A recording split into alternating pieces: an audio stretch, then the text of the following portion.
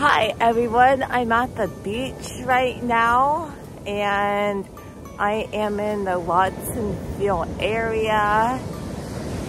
Today's a little bit cloudy and so far I walked past a dead jellyfish, a dead seagull, and a dead alder.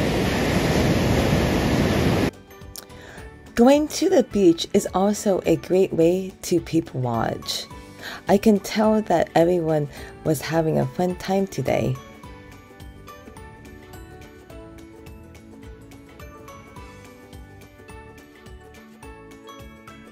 This is called an ice plant. You can see a lot of ice plants on the beaches of California. The ice plant may look nice, but they're actually an invasive plant species. They're native to the coast of South Africa. After spending a couple hours at the beach, I decided to go back to my car.